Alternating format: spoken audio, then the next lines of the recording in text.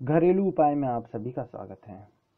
आज जो exciting topic आप सभी के लेकर आया हूँ, दोस्तों ये सीरीज ऐसी चल रही है जिसमें दिवाली के टोटकों के बारे में हम आपको बता रहे हैं। अगर आप दिवाली के दिन यह टोटके करते हैं तो आपके अचूक लाभ मिलते हैं। और अभी आज का जो टॉपिक मैं आपके लिए लेकर आया हूँ, घर से जिन्न तथा तामसिक शक्तियों को हटाने का उपाय। जी हाँ दोस्तों,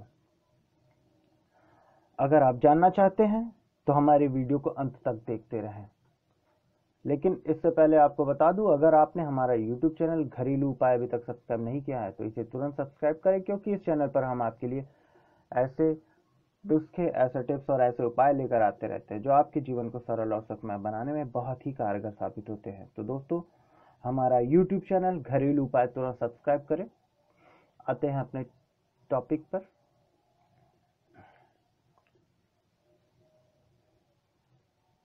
घर से जिन तथा तामसिक शक्तियों को हटाने के लिए यह उपाय।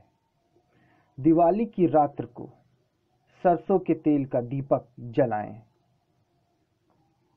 सरसों के तेल से दरिद्रता भागती है तथा भूत प्रेत आदि बाधाएं शांत होती हैं। परंतु अन्य दिनों में घर के पूजा स्थल पर सरसों के तेल का दिया कभी नहीं जलाना चाहिए। यह तामसी प्रवृत्ति का होता है और घर में जिन्न तथा तामसिक शक्तियों का स्थायी वास हो जाता है। तो दोस्तों, केवल दिवाली के दिन ही सरसों का तेल का दिया जलाना चाहिए और इसके बाद सरसों का तेल का दिया नहीं जलाना चाहिए।